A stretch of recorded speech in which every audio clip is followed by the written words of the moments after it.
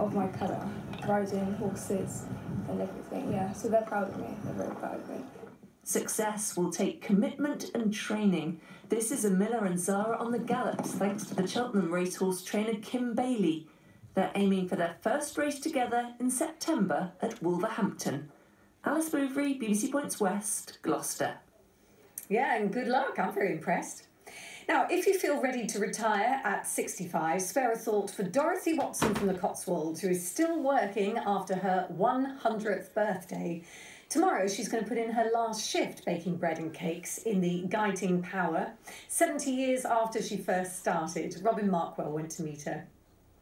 In the heart of a traditional Cotswold village, the most traditional of bakeries, for 70 years they've used the same oil-powered oven and the same mixer.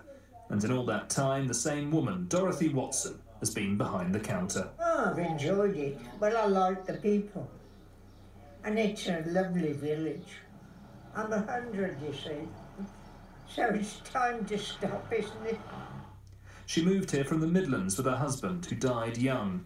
But she kept the bakery going with son Chris and daughter-in-law Christine, soon winning the hearts of the village.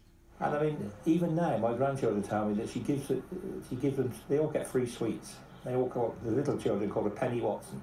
So precious to us all, really. Dorothy's even big in Japan, featuring in a documentary earlier this year. And what will you do now that you've got all this free time on your hands? Yeah, sleep a lot of it. Well, they'll all be coming in to see me, you see.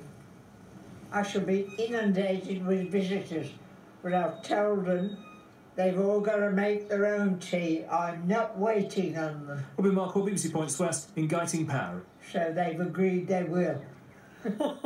Well, they've said it on the BBC now, so they'll have to stick to it. You report them to us otherwise. Right, I love that. It's time for the weather. It was a breezy day. Can't we have a middle ground?